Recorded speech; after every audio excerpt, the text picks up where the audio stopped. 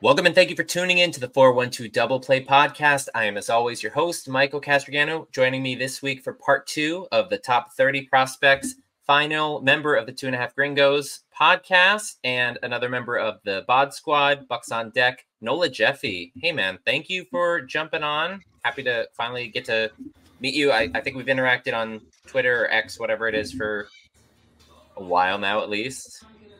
Yeah, Pirates Twitter is pretty active. A lot of discussing, we'll call it, going on, especially lately. So, no, I saw an interaction you got with had earlier today with some, we'll say, enthusiastic fans.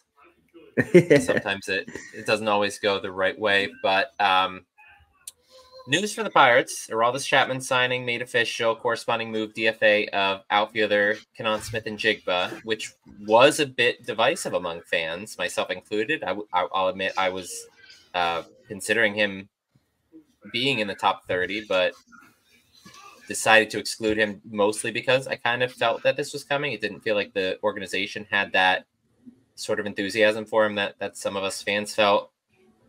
Crazy strong arm, underrated speed, had a couple 20 stolen base seasons, excellent eye at the plate. He just couldn't seem to carve out a role when he got called up and didn't really rake enough at Indy to get a Miguel Andujar pull up at that point either. Now, were you a Kenan baller, or did you see this transaction and say, CS, I mean, I was a Kenan fan. But I guess when you kind of look at his profile as a hitter, it kind of mirrored a lot of similarities to other hitters that they just really haven't really gotten the best out of, I guess you could say. Because even like when you talk about like a Brian Hayes, a guy that, you know, hits the ball hard, but he hits the ball hard into the ground the whole time. With like Kenan, I mean, he's built like an NFL linebacker, running back, whatever you want to call, and say, I mean, obviously he has the NFL bloodlines with his brother, and he could hammer the ball. I mean, the raw strength was there. He just never really tapped into it and always had a great eye.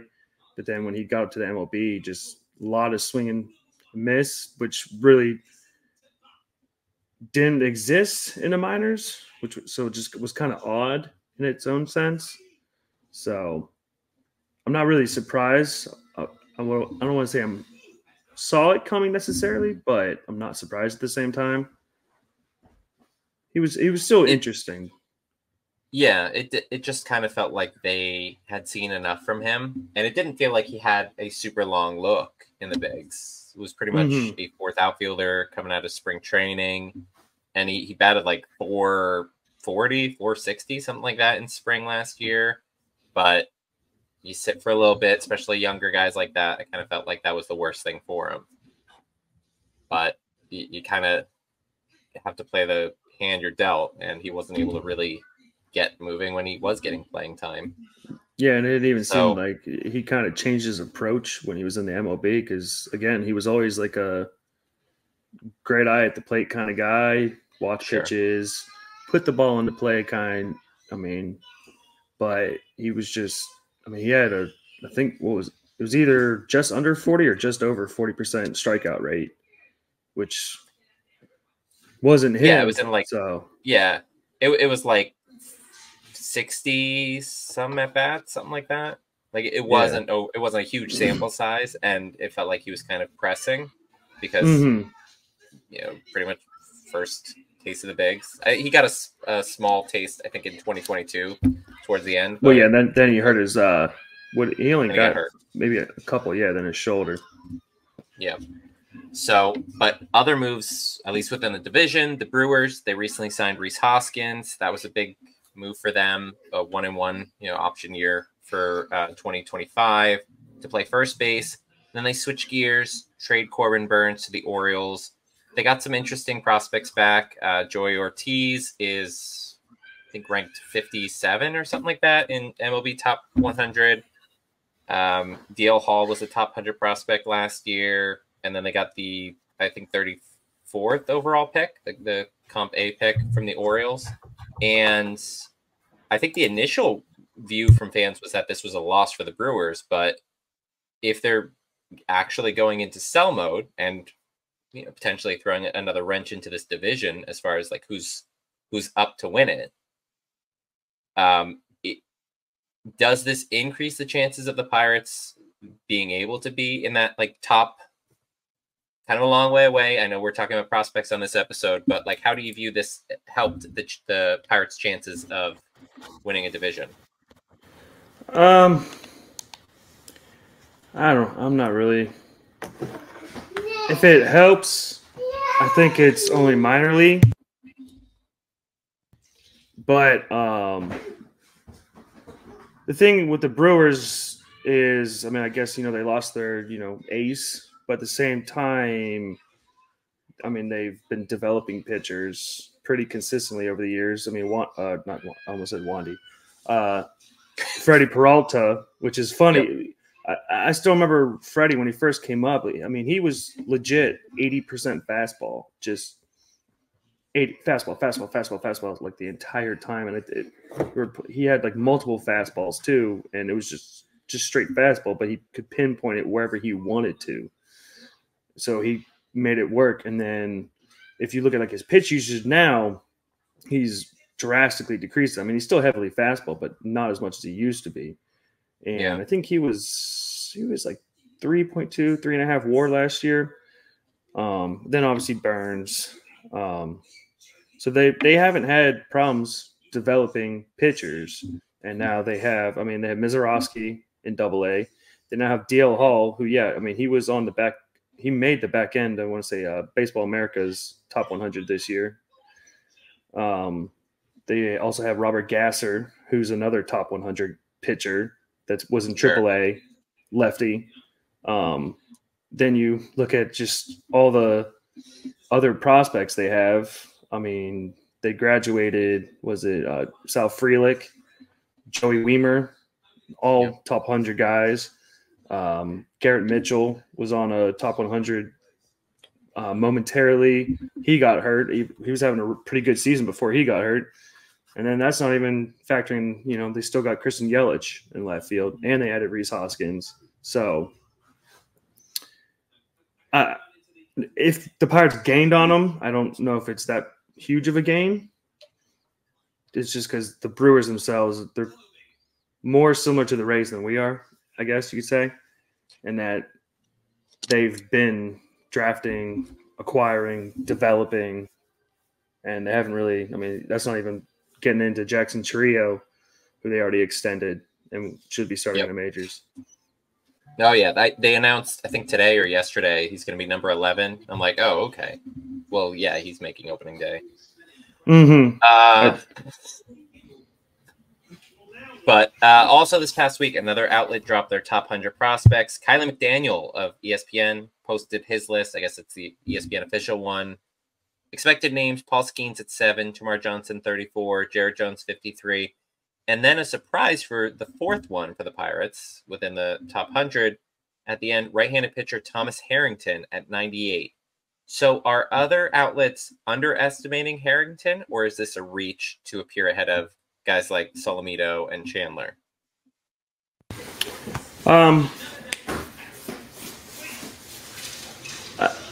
I guess you could kind of argue either or.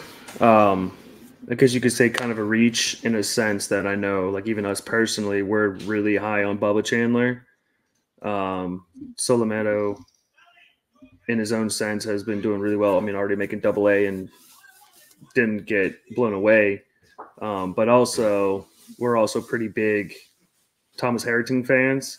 And I know some of the other lists themselves mentioned that he was like a just miss outlier kind of guy. And we had previously mentioned that, we could see him being someone that would pop up on lists, especially after he got to Greensboro, because we have some data on him when he was with Bradenton. There's some metrics with him, like on Prospects Live, and the vertical approach angle on his fastball was one of the things that we saw, and we were like, oh, okay, we didn't really know that. He has a pretty strong carry on his fastball, which works very well up in the zone. And you especially saw it when he got to Greensboro. He started getting even more swings and misses and strikeouts. So, and on top of that, he's got arguably the best control and command in the system of the pitchers. So I think it's not worth it, but what's the word I'm looking for? Deserving.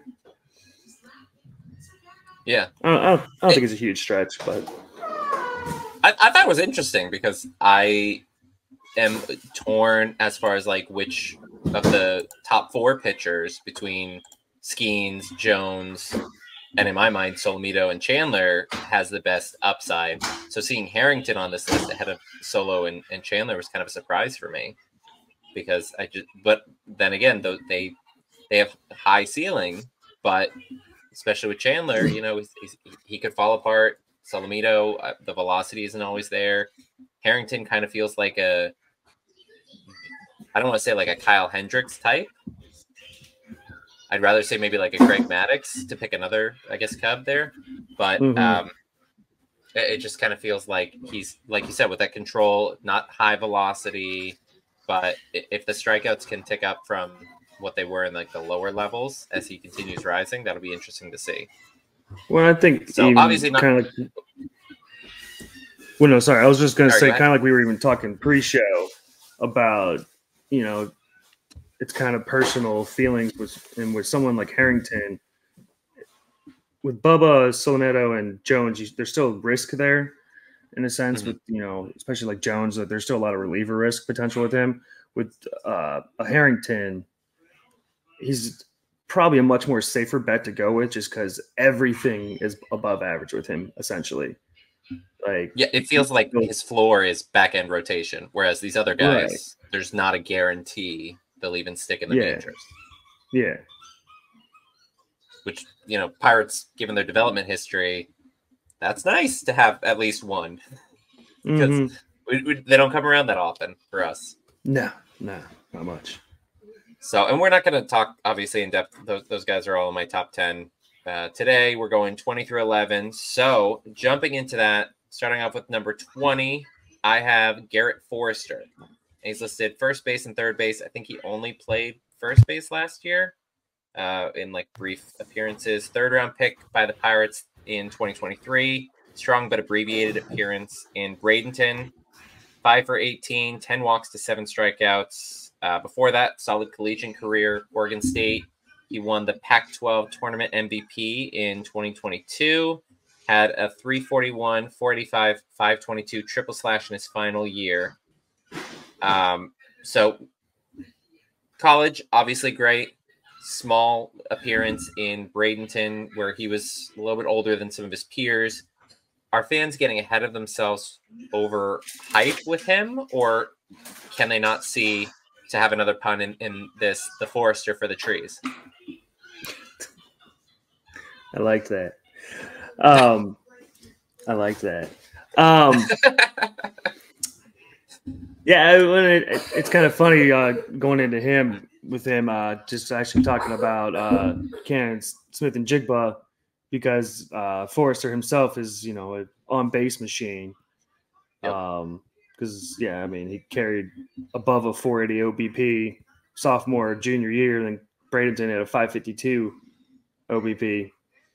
And then he's another, you know, contact-oriented hitter, contact over power, but, you know, with his size, and already they're saying, you know, it's likely he's just a first base only prospect, and which would be nice to have because we don't have a lot of those, especially ones with much upside. But then again, you talk about like a Malcolm Nunez, he's also another, you know, contact over. He has a lot of raw power, but he's also more contact, patient hitter. And but Forrester, young kid, a nice all fields approach. If they can get more power out of him, as we say with a lot of these guys, I think he's another one with a lot more upside if they can tap into that power. So does he have like, I don't want to use this comp because, you know, given that he's towards the end of his career, but a Joey Votto type, because I think he usually hit like 20, 25 home runs And even in his MVP season, I think he only hit like 27, 28 maybe, but got on base, 400 plus clip almost every year. Is it okay to like have that kind of value in a guy who could get on base? I remember back in like the 2013 to 2015 run, they would sign someone like Ike Davis, who didn't have a ton of pop, or they traded for him, I think, with the Mets. Didn't have a ton of pop, but he got on base at like a 370 clip or something like that. Is that the kind of route that Forrester could be taking on his way to potentially playing in the majors one day? I mean, I think it's a pretty decent comp. I was even just thinking, like a less versatile Jared Triolo in a sense, because he's another high OBP contact guy. But obviously Forrester, although I was reading through one of the reports and they said that some teams actually had tried him behind the plate pre-draft, just to see how he worked back there. But yeah, he's probably likely a first base option, especially with some of the younger kids they have in the lower levels. I mean, they got guys that are going to push off a shortstop and probably have to go to third, so there won't be a lot of time there. But yeah, you could probably a high OBP, 15, 20 home runs is probably his upside. Again, if they tap into that power, which is, I guess, something I was more going to talk about later in the list. Okay. You know the names, you don't know the order, so let's go to the next one. Highly touted prospect on many lists last year. I think maybe has fallen off a bit. Number 19 for me is Yordany De Los Santos, shortstop and third baseman. He was signed as one of the top international prospects in 2022 signing period. Still 18. He turns 19 in, I think, 2 weeks, something like that. As I mentioned, was at the top of some Pirate prospect charts entering last year. Kind of a mixed bag. His time at the complex, he had 78 plate appearances over 17 games, generated a 328, 397, 463 line, 13 stolen bases in 14 attempts. But then they pushed him to Bradenton. It kind of exposed some holes in his game. 153 plate appearances, strikeout rate 39.2%, sub 600 OPS in that span. So, Nola, the power's there. The speed is there. What are your thoughts on De Los Santos being able to improve going forward and kind of put things together with as he rises through the minor league? He's definitely, I mean, especially given the age, he's only 18, going to be, like you said, 19 in like 2 weeks. So he'll play the whole season at 19, already in A-ball, and he's definitely a kid that you watch him and the tools are definitely there. He's looks like a ball player, like a kid that you would see and be like, yeah, that kid's a ball player. And very athletic, power. He could stick at shortstop easily, but he's someone that probably could even slide over to third base, no problem. But his biggest issue, which is a lot of, especially like the younger kids, when you watch them as they ascend in the majors, or not the minors, especially coming from like complex league and like the DSL and all that, like once they start seeing better quality breaking balls, it's a lot of times hard for them to adjust, especially if we talk about someone like Edward Mojica, who, remember all the buzz about him 2 years ago when he was blowing it up, and then he got to Bradenton and couldn't touch a curveball, So that'll be one of the main things to watch this upcoming season with him. I mean, again, he's only 19. Time is on his side. It's not someone you want to rush. But that'll be something to keep an eye on, is how well is he handling breaking pitches? Is he seeing them? Or is he just free swinging at everything? And you mentioned about like curveballs that these players who have mostly played in complex league in, I don't want to say like backyards, but in the DSL, stuff like that. how big is the jump from that level of play to A ball, where it is a lot of like, international prospects who are coming in, a lot of high schoolers, but then you have some journeymen, you have some collegiate pitchers that are coming in there. Is he getting a lot of off-speed stuff that you could say, okay, well, that's why he's not used to seeing this stuff. That's why his strikeout rate is almost 40%.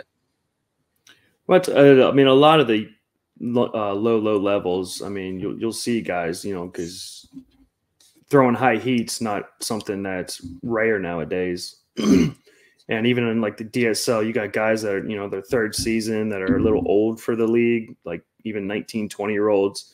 And we're talking about teenagers here that are still growing into their bodies, still bulking up and everything. So it can be guys that don't even have the best control or command of their pitches.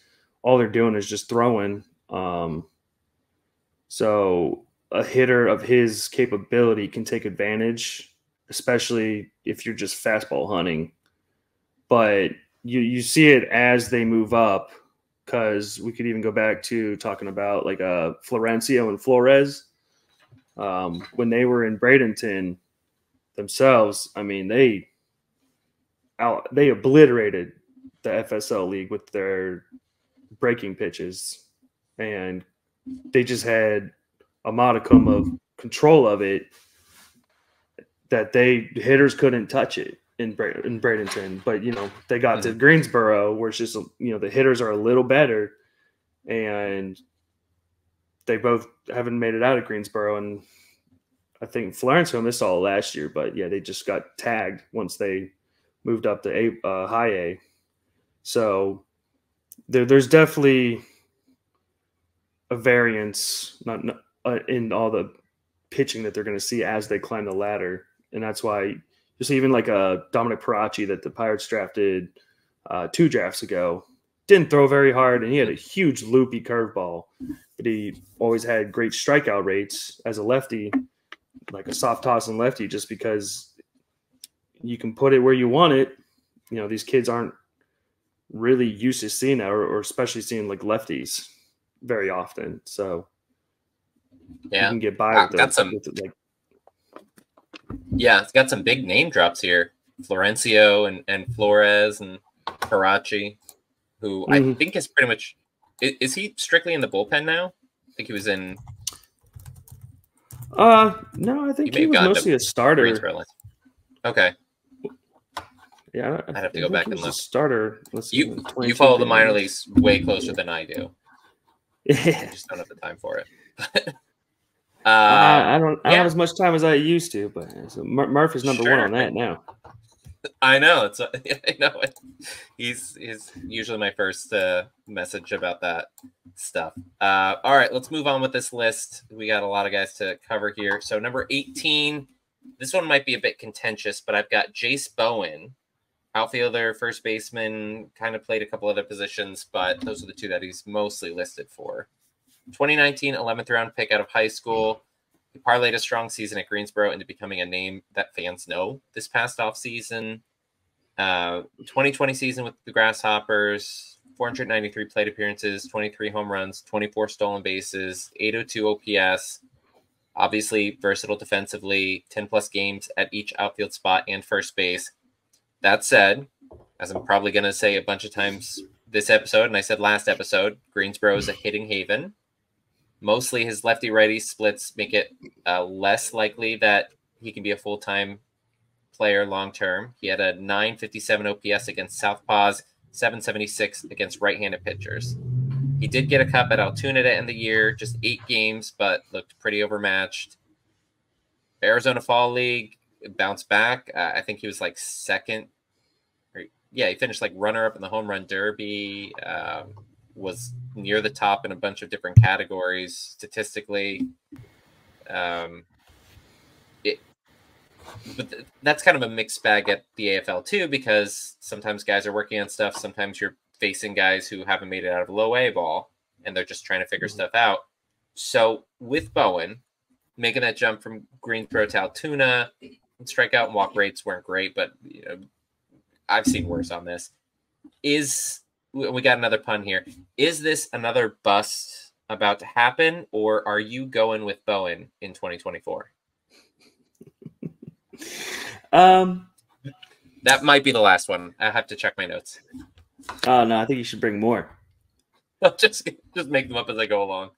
Yeah, all right. I like so them. Bowen, though. I'll say I'm kind of going with Bowen.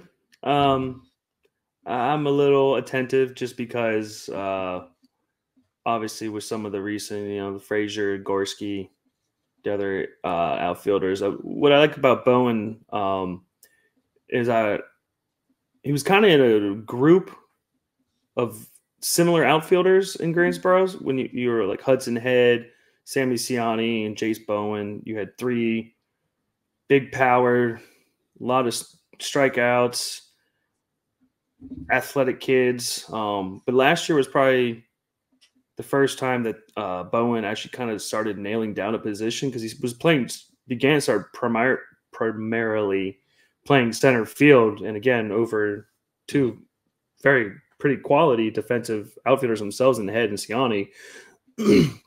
And even in the Arizona Fall League, he was, getting time out there. So I believe they like him very much as a center fielder.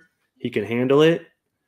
The one thing I did like seeing in his repeat of Greensboro was his strikeout percentage dropped about 8% from 32 to like 24.5. I'd like to see more walks. That's generally below 10% for him. Mm-hmm. You'd like to see some more there. And especially as of late, to me, it's really hard to trust hitters much and to truly gauge how much upside they have until they hit Altoona, and we want to see what they do in Altoona. Because even talking about Bradenton's a pretty hitter-friendly park too. Greensboro is obviously it's not. Yeah. Well, that's more because of the wind, though. Because the wind could be blowing anyway. You might hit a pop fly one day that's a home run the next day. Right. But yeah, though it's down the line is so shallow in Greensboro. So what? And I don't want to like give away who my next name would be. What would prevent Bowen from falling into the category of some failed? I don't want to say failed prospects because they're still obviously in the system, but guys who haven't achieved that level of success as they moved from high A to double A. Like, is there anything athletically or swing decisions, ability to recognize breaking pitches that would put him above or give more assurances to him? Well, it's really, it's just all going to come down to the consistency of contact he makes once he's in double A, recognizing pitches and making more consistent contact. Because, a lot of the guys, as they moved up, as we kept saying, I was saying earlier, just once they start seeing better pitches, pitchers with better stuff, better command, put the ball wherever they want, like you got to be able to lay off some pitches in the dirt and can't just be free swinging at everything. And, so as with just, the other guys, a lot of it's going to come down to, making more consistent contact because it's another guy. It's just all the tools are there. He's got pop. He's got speed. He's strong defensively. You just put the ball in play some more consistently. Yeah. You don't want him to end up like another guy who actually have next on my list. You mentioned already, number 17, Matt Gorski, also listed outfielder and first baseman. For me, this placement may be a little bit of favoritism. I think he's higher on my list than some others, but I still see something in him. Second round pick from 2019, taken out of Indiana University, kind of last year's Jace Bowen. 2022 combined for 24 home runs, 21 stolen bases, 956 OPS over 81 games. Technically, 4 minor league ball. 5 games at Low A Bradenton, and a single game at AAA Indianapolis, mostly Greensboro, a bit at Altoona. Solid numbers there in 2022. Last season, spent most of the year in Altoona, noticeably regressed, totaled a 725 OPS between there and Indianapolis. He did notch another 2020 season. Another speedy, power hitting, uber athletic dude, in a way, kind of the opposite of Bowen as far as like the splits, both right-handed hitters, but Gorski has a 347 OPS against lefty pitching last year and 870 against right-handed pitching. So is Gorski another, mentioned before, Matt Frazier, Mason Martin, or is there still a chance that his athleticism gets him over the hump and puts him in conversation? He already got a non-roster invite for spring training, the potential that he could be in consideration as a depth option, especially now that they're starting to eliminate guys like Smith and Jigba. What are your thoughts on Gorski, even in comparison to Bowen? Well, I mean, I feel like you kind of said a lot. There's just there is quite a bit of similarities, just in that, yeah, very toolsy. I mean, he's a big boy too. I mean,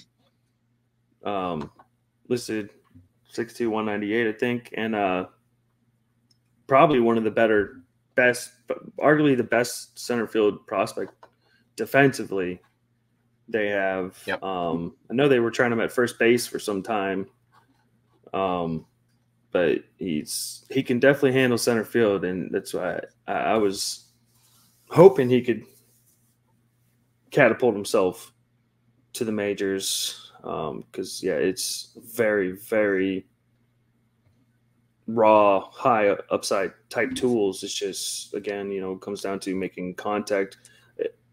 Ironically, he dropped his strikeout rate in AA by almost about 4%, but also the already not very strong walk rate dropped as well. It wasn't even 7%, but he still had like a 200 ISO. But the 238 batting average, OBP under 300 is just going to be someone that, when he hits it, he's hitting it deep. 17 home runs in Altoona, which is definitely not cheap. It's not a big home run park, so yeah, No, I'd like to see him put it how many together. guys struggle when they get there. Yeah. Now Bowen's probably going to be starting. I mean, speculating, but probably going to be the starting center fielder in Altoona. Gorski looks like he's going to be slated to start center field in Indianapolis. Does that put him on a path? I mean, given the splits, they're kind of going the wrong direction. If you have them flipped, potentially a platoon partner or defensive backup, even for Sawinski at the majors. But 870 against right-handed pitching is pretty strong at any level. Is there some sort of a route for him, especially given that defense, to even get a cup at some point this season? Or do you see him getting lapped by other, I don't want to say more deserving, but other prospects that the team maybe is more interested in seeing more of? Well, I guess the thing there is, at this point, there's not really much in terms of outfield prospects to really lap them right now. So we still don't know. We won't know yet, I guess, maybe for at least a couple of days, if Cannon is getting claimed or not. I mean, they recently signed McKinney and Celestino, who are probably going to get time in the outfield. Right. But so there'll probably be some kind of like rotation type deal.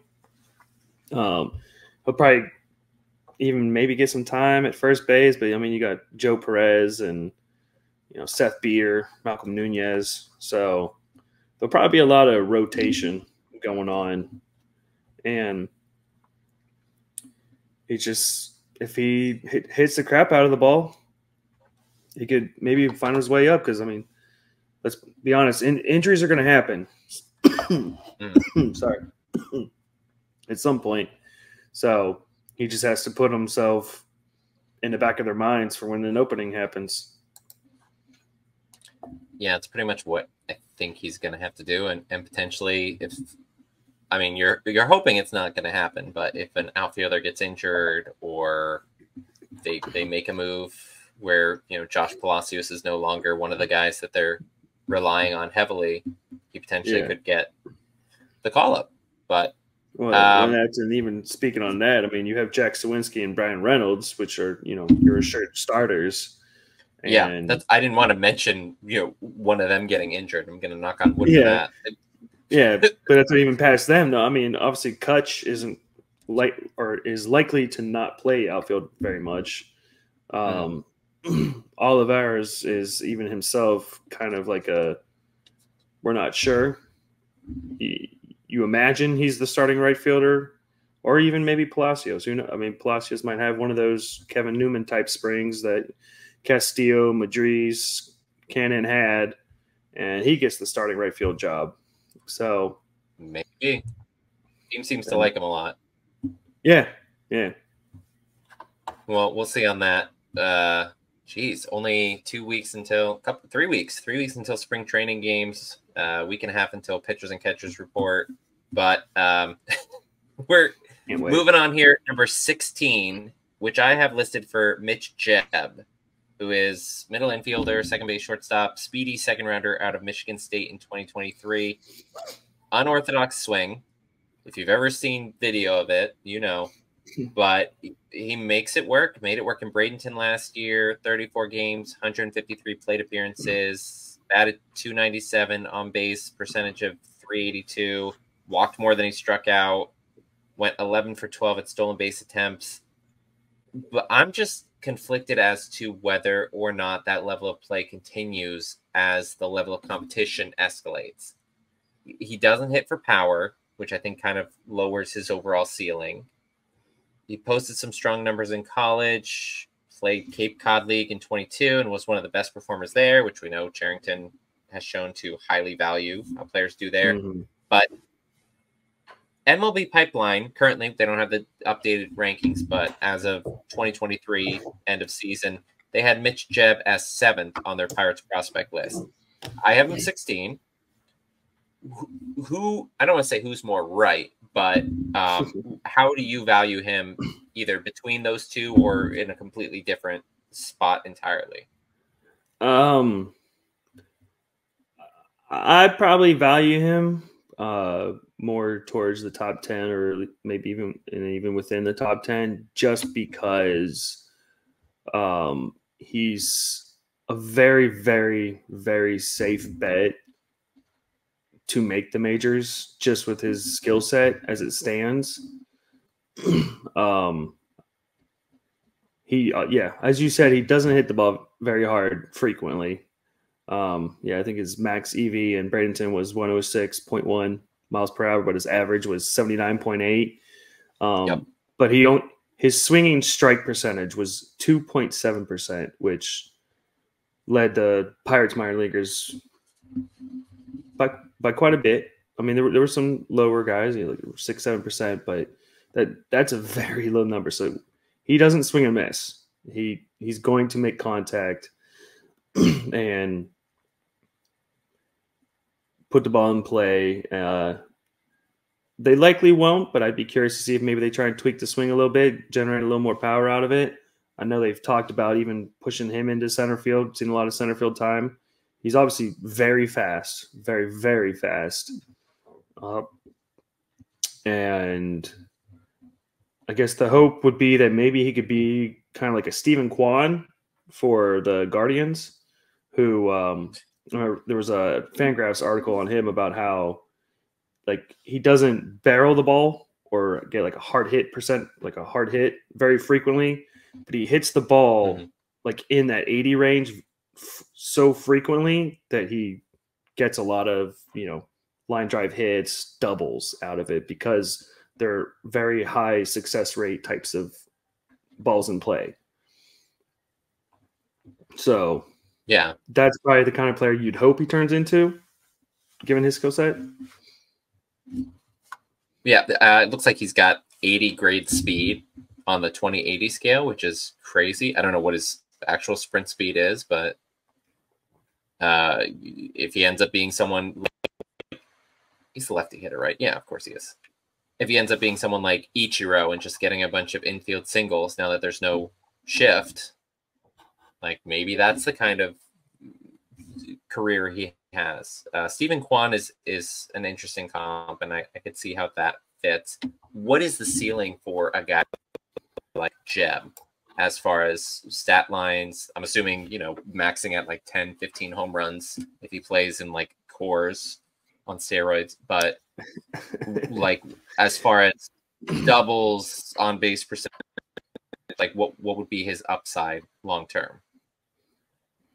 I mean, yeah, you're probably looking at a high batting average, high OBP, mid 300s, higher. A lot of stolen bases. I mean, 30, 40 plus.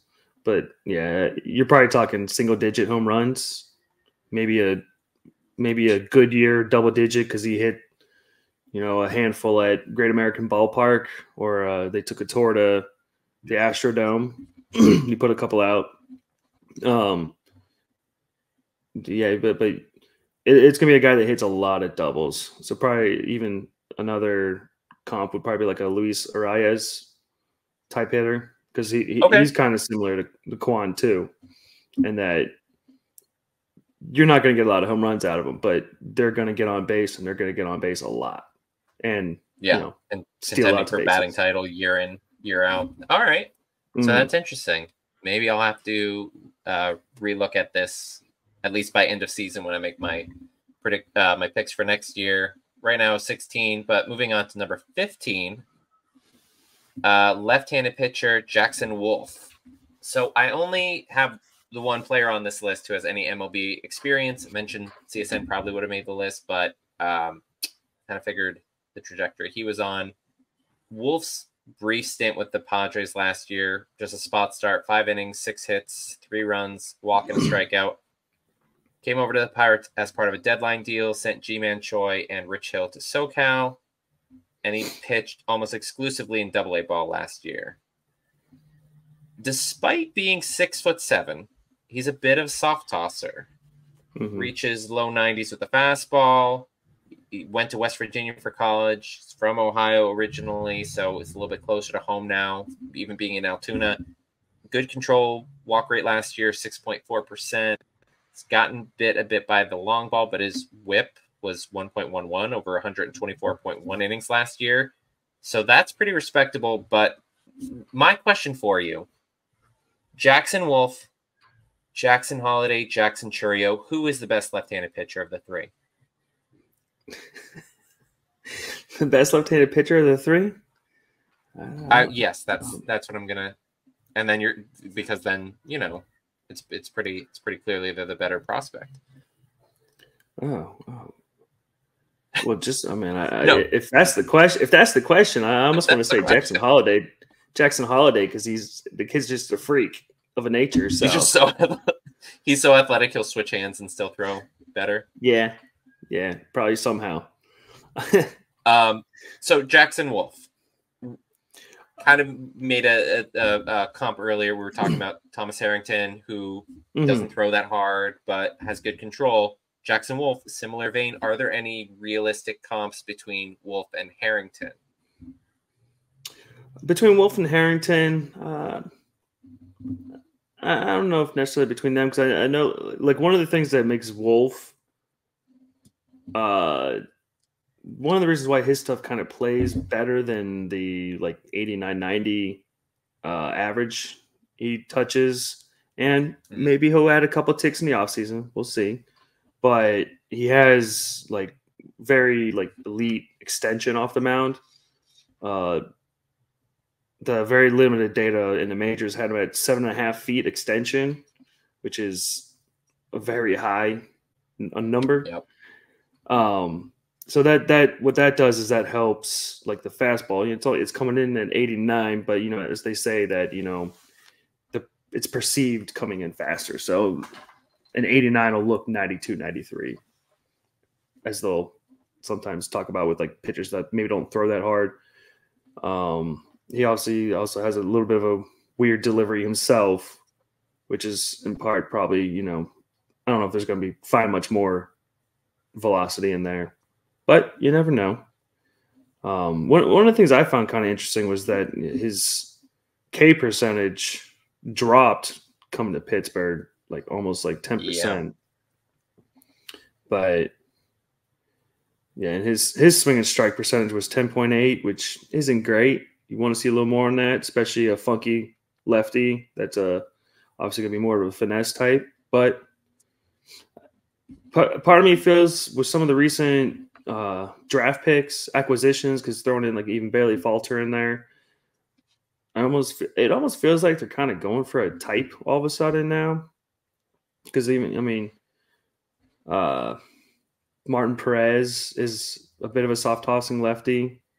Marco Gonzalez is a soft tossing lefty. You look at some of these other draft picks, your Jaden Woods, he's like a low 90s, but throws like a high two seamer because it's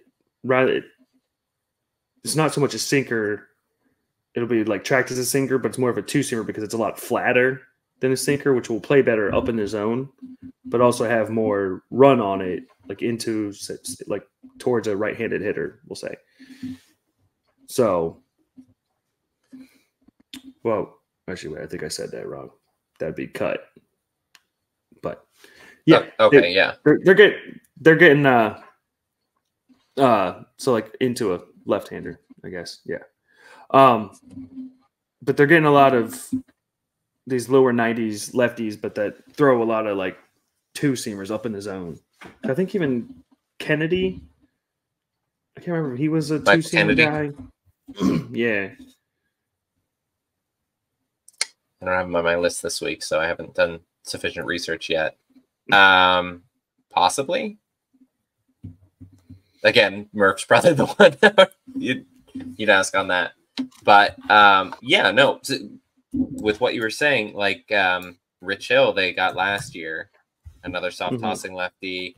Jose Quintana, his velocity, years prior was a bit higher than it was with us. He was probably still like low 90s at least. Tyler Anderson, though, before that. So it does kind of seem like they have that proclivity. What kind of major league comp is there for Jackson Wolf being a 6'7" southpaw who doesn't really throw that hard?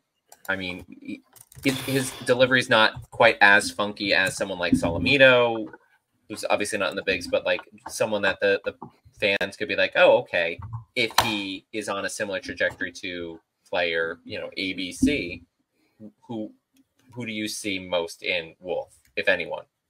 Kind of putting you on the spot with that, but that's it. I'm trying to rack my brain for someone that,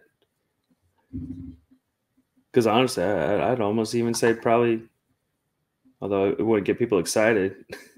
Like I was just mentioning Bailey Falter, but yeah, a 6'7". I don't know. There's nothing that really comes to mind at the jump right now, but I will say I did look up Kennedy, and yeah, it's a lot of two seamers up in the zone. Yeah, not to deflect too much.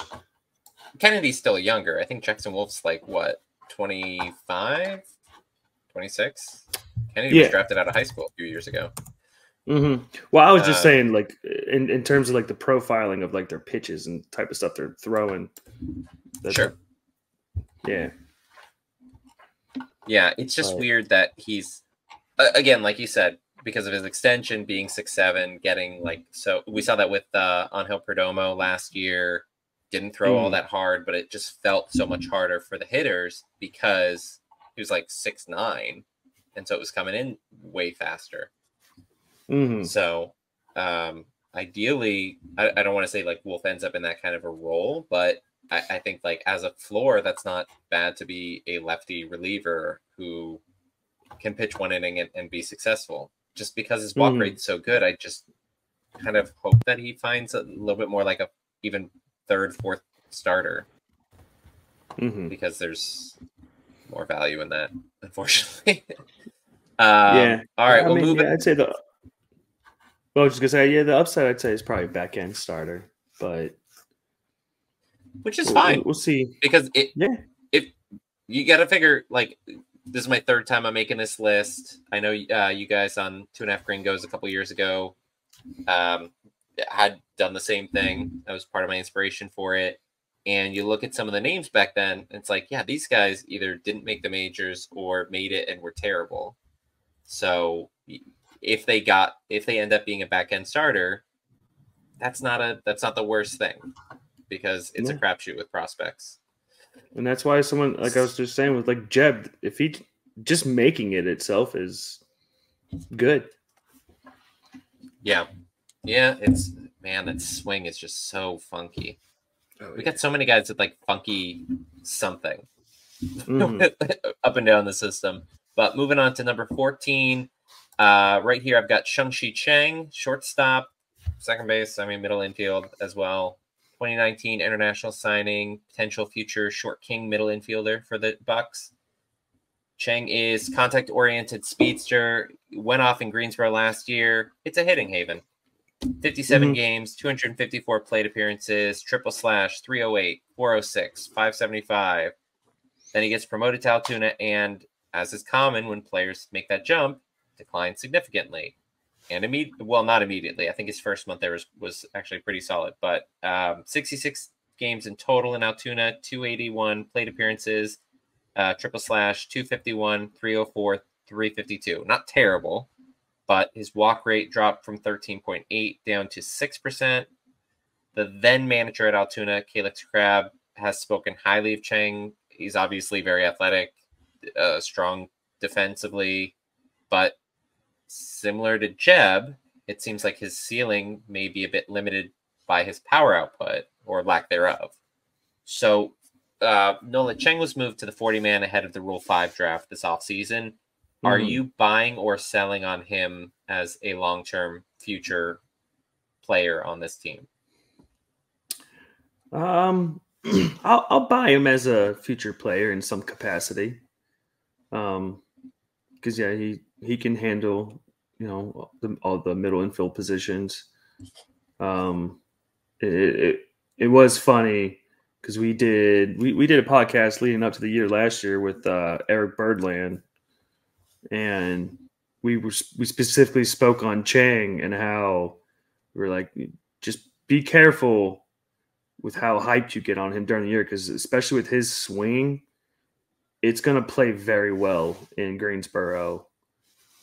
But then he's going to hit Altoona, and that power output's going to drastically drop because it's a swing designed for gap power, dropping in the gap and run. Because he's another kid that just really put fast. The ball in play, and he's fast. He's so fast. But I've seen him run into a couple. I think, what was it, that the World Baseball Classic last year, and he played for, I want to say, Chinese Taipei, and he ran into a couple.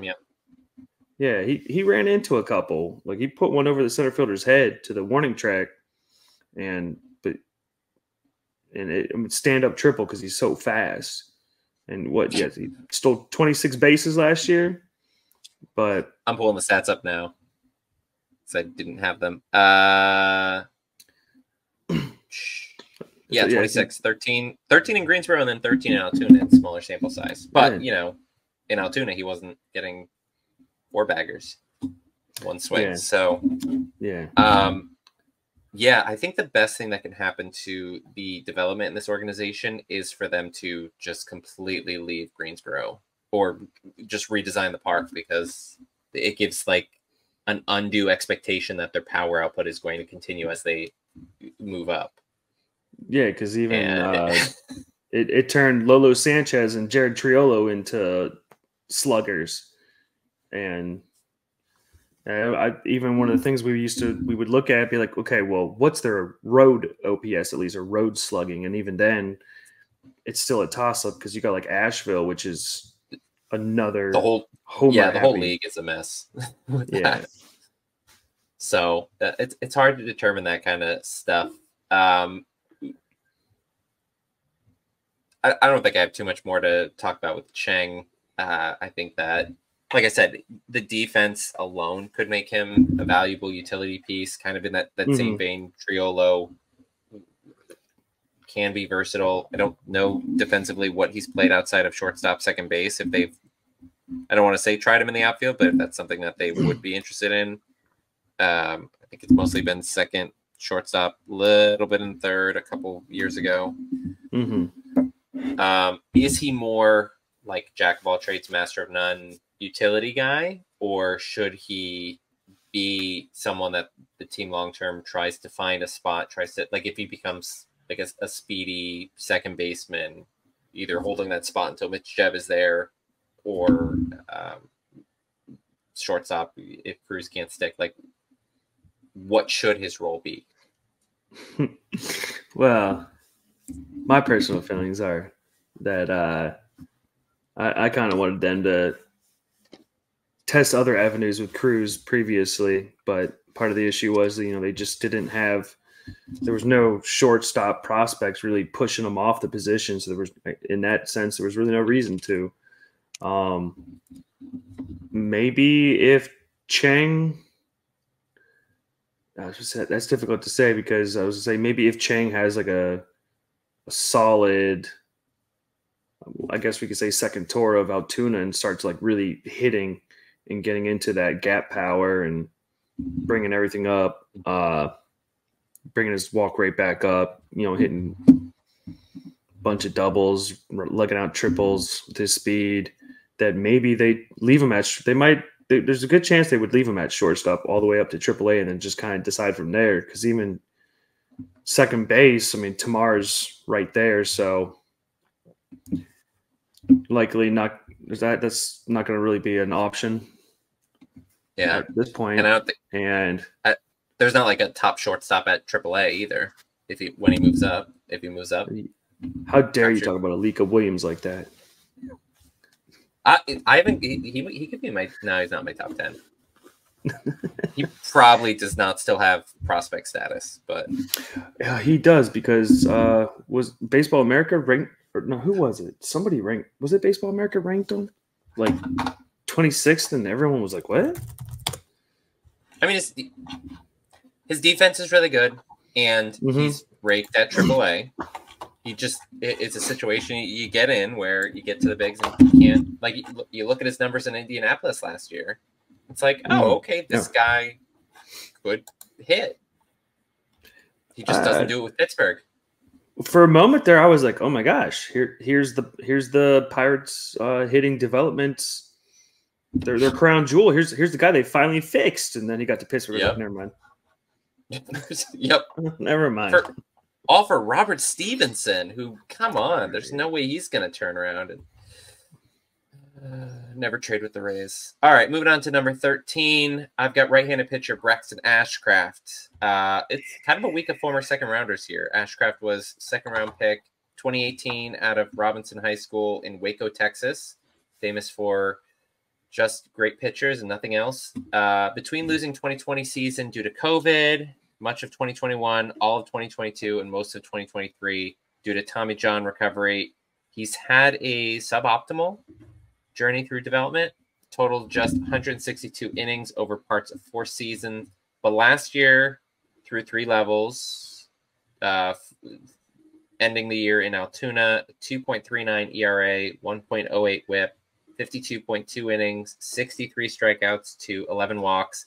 Fastball was up to 97, slider in the high 80s. At worst, he seems like he's got the upside of it. I don't want to say at worst upside, but it seems like he could be a back-end bullpen arm. But what is his upside? A lot of people get really excited about Braxton Ashcraft as far as like, oh, this guy's going to be, a 2 or 3 in a rotation someday.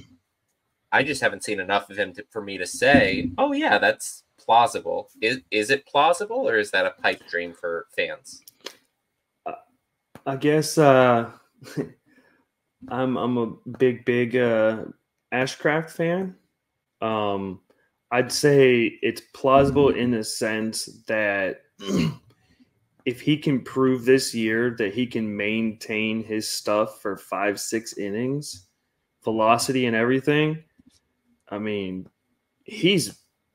I'm very excited about him. Like watching him pitch last year, it was just, especially being after Tommy John, like he came back, just pumping 97 and then got all the way to the Altoona. And you would think like, okay, he's in Altoona now. He's just coming back from Tommy John. He's probably going to get roughed up a bit. And I think he only gave up 5 earned runs. It was all in one outing. Like he's got 3 pitches, his fastball, slider, and curve that he's got fantastic control and command. Like he was putting it wherever he wanted, whenever he wanted. And guys were just whiffing on everything. It was just like, wow. Like this guy just came back and it's like he didn't miss a beat.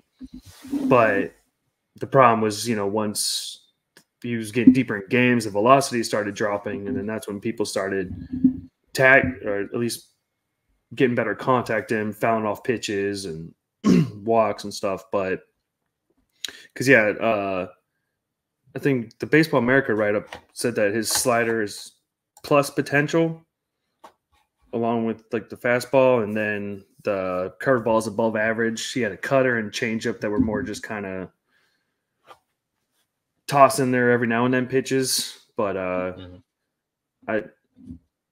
if he can show that he can maintain his stuff for 5-6 innings, I really like him a lot. Yeah. And as you mentioned, coming back from Tommy John was a bit limited. Maxed out at 4 innings. I think the most batters he faced was 18, and that was at Greensboro in his last start. So it's going to be interesting to see, like you said, how he does going a little bit deeper into games. Is he someone who they will be moving into the rotation this year, or because he only had the 52.2 innings last year, is he still going to be so limited that they maybe either have him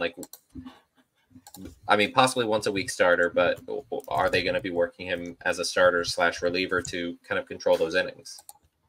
I guess it kind of depends. Because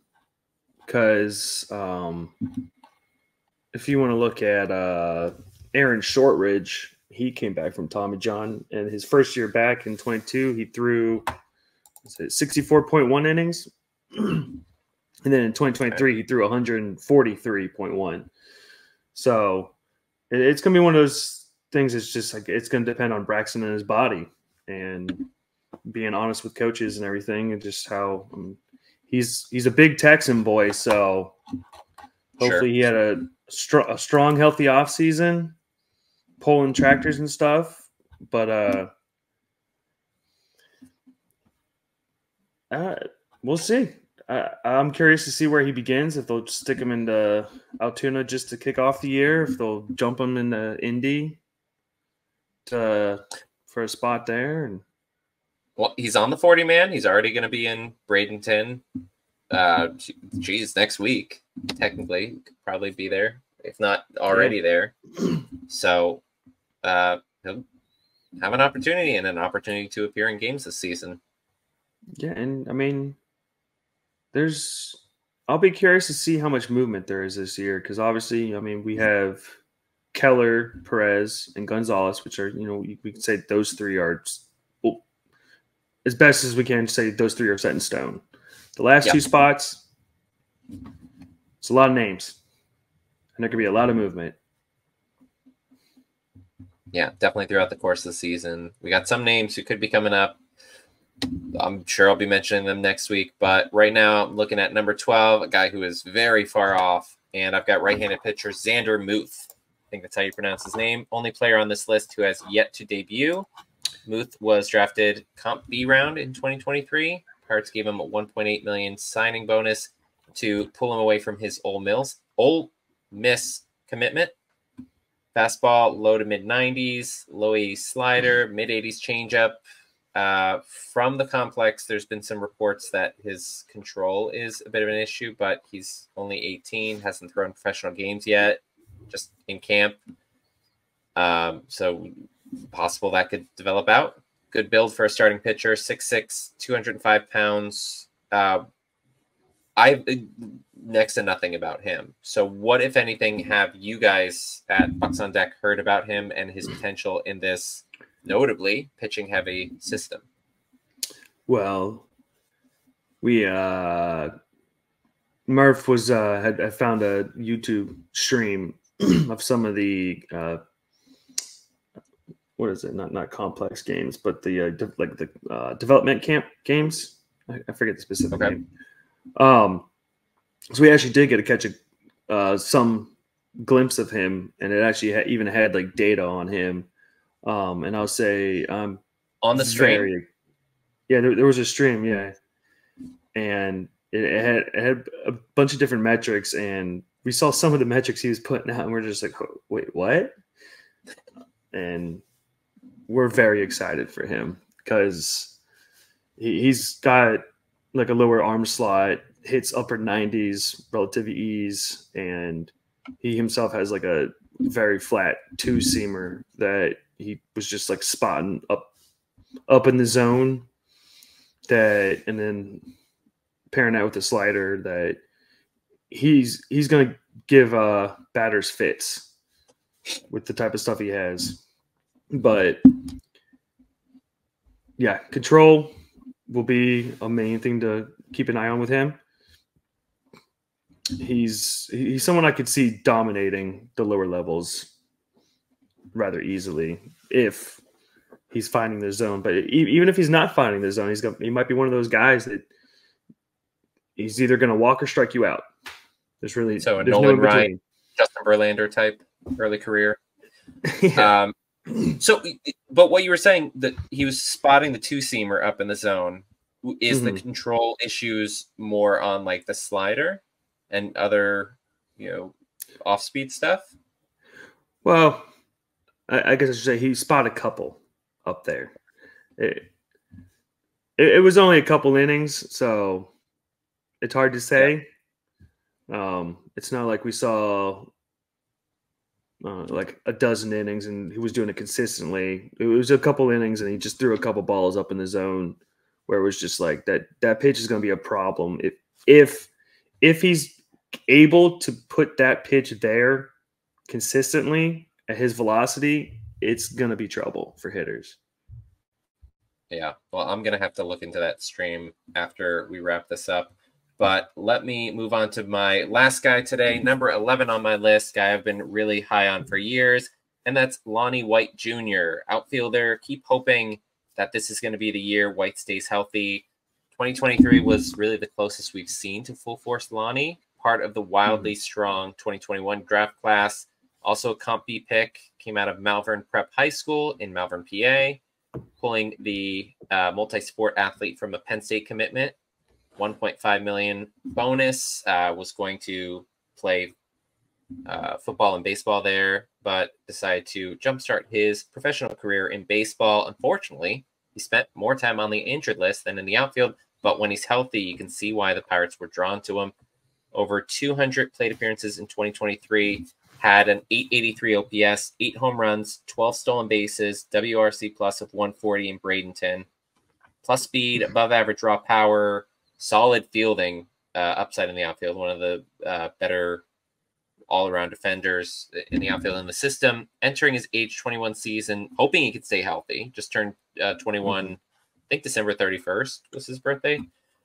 But hoping that he stays healthy, and if so, what are the expectations for Lonnie White in 2024? Presumably he goes to Greensboro, but like what is his path moving forward, catching up with his peers in Solomito and Chandler and eventually Davis in that draft class? Well, speaking of Greensboro, it's going to be interesting, especially if he finally gets through a spring healthy and can kick off, because he actually started off last year getting a surgery again. Yep. He could absolutely obliterate Greensboro next year, which we'll be curious to see if he's doing as much damage as he's capable of doing, how quickly they were to move him. I mean, there's nobody blocking him at all, for one. For two, I mean, I'd say he's a pretty true like 5-tool player if staying healthy. I mean, he can do everything. I really like him a lot. And one of the things that was very promising, because when he first moved up to Bradenton, he was showing a little bit of a strikeout issue, with a high walk rate though. But from August 1st to the end of the season, he only struck out 23.6% of the time while also walking 15% of the time. So it seemed like he shook the rust off, and then it was blast off from then on. So a full season out of, I think he's someone that could very easily creep on to like the back end or like last 3 quarters of a top 100 prospect list by mid-season if everything is clicking, because he's got a very high upside if he's staying healthy and keeps up what he was doing last year. Yeah, that's the big if, and it feels like there's a bunch of guys who that's kind of like the cycle. They get injured once, and then they kind of have that moniker attached to them. Like coming out of spring last year, people were like, "Oh, Tramar Johnson's injured. I guess he's going to be one of those guys." How do these play? Brennan Malone, someone who was drafted in the same class as Quinn Priester in 2019, first rounder, hasn't been able to stay healthy, and he's been someone who I've spoken highly about in the past.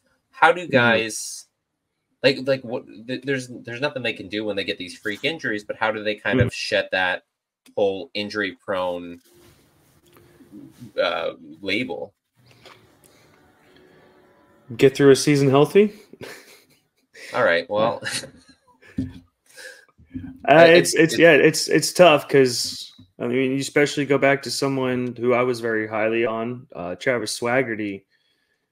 I mean, he was injury prone, but I mean, the shoulders, freak accident, and then the migraines and the migraines and like the issues with his family. I mean, like you can't crazy. See that type of stuff coming and can't plan for that. And that's why, to me, like an injury prone guy is someone that like has like a hamstring injury and just keeps re-aggravating his hamstring again and again and again and again. I guess the bad thing with someone that keeps getting these other freak injuries is just you're just beating up the body more and more, certain other surgery on the body and stuff like that. But as he gets further away from injuries, certain injuries, even speaking on someone like Triolo had hamate surgery last year. So as he gets further away from that, because that's supposed to sap power, so hopefully there's more power progression after the fact. So just hopefully as Lonnie gets further away from his injuries and gets more at bats in, more consistency, he's got a lot of upside. Yeah, I like him a lot. And I mean, the power with Triolo showed up in spades. I know Lonnie White's kind of had, like you mentioned, it's not like one specific thing. It's just been kind of a couple of things that have taken some time away. So the hope is that we're going to get a full season from him. So final question from you before we go to our outro.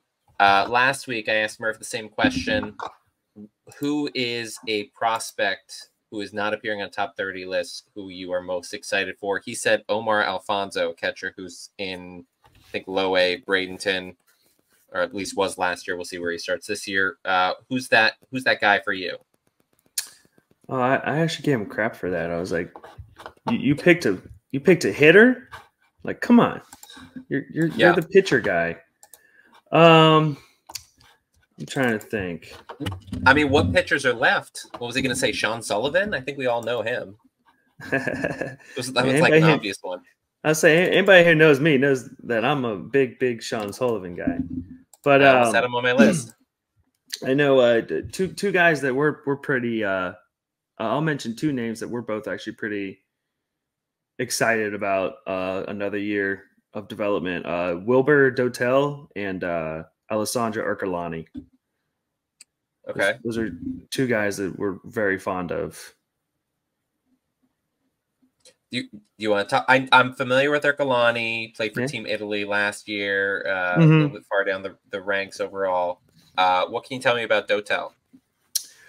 Well, I guess both. I'll just say, kind of in a sense, they're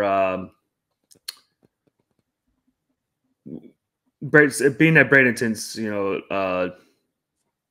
park that has Statcast. We're able to kind of like watch their stuff. There are other two more guys that stamina is going to be very key for them moving along, because they both have very high or mid high 90s fastballs that show positive metrics that you like to see with like rising fastballs and generate a lot of swing and miss. Dotel's got a pretty killer slider too. And I want to say it was the cutter that Pipeline rated as one of the better Stuff Plus pitches for Ercolani going into Arizona Fall League. I don't remember exactly what it was rated, what the number on it was, but I want to say it was the cutter that they said was one of the better pitches of the pitchers in the Arizona Fall League, like leading up to it. But yeah, they both got mid-high 90s. Wish he pitched more there. Yeah, but yeah, they both got mid-high 90s stuff. Obviously, control is going to be important for them, but yeah, just seeing some of their metrics over in Bradenton, it's very dominating type of stuff that they have if they can maintain it for 4 or 5 innings. Because even just watching, we'll say it like the not induced vertical break, but just the vertical break in general, because it won't show like induced vertical break on Statcast, but you can gauge somewhere in like the 10-12 vertical break range is going to have like that higher vertical approach angle that you want to see on a four-seam fastball, at least in terms of ride on a fastball. And they would sit in that range like earlier in the game when guys were just whiffing. But as the game went on, they started decreasing velocity and all that. They were getting hit a lot more. So, but those are two pitchers that I'm excited to see how they progressed over the offseason. Yeah, and both, as you mentioned, have some control issues that they'll want to try to work through, potentially in the offseason, backfields, or in Bradenton. I assume that's where both of them are going to start this year. I don't know if they... It's possible. I mean, I'd have to probably do like a list breakdown myself just to kind of see, because I mean, there's going to be a domino effect with how many pitchers they have in the upper minors, so it's possible. I could see them going to Greensboro, because I mean they both spent a full season in Bradenton, but it might just be one of those things where space, no space. Yeah. Yep. Sometimes how it goes, but all right. Well, I've taken up enough of your time. Hopefully everyone enjoyed, and that wraps it up for this week's episode. I'll be back with hopefully another guest next week talking about picks for 10 through 1 ranked prospects. Thank you, Nola, jumping on this week. If you don't already, subscribe. Bucks on Deck. Thanks for having me. Worth checking out. Follow Nola on X, Twitter, Nola Jeffy, NOLAJEFFY. Find me on X, Twitter, whatever you want to call it. 412 Double Play on all social media. Continue listening to the show. Spotify, YouTube, Apple Podcast, wherever you listen to your podcasts. Appreciate all the same. Subscribe so you get notified when we drop our new episodes. Check out the work we're doing with SteelCity.com. Links in the description. And thank you again for listening. Hopefully enjoying this series. I've been appreciating the everyone listening and the feedback. I'll be back next week with my top 10 new guests to probably critique my choices. But from all of us here at the 412 Double Play podcast, thank you for joining us, and let's go Bucks.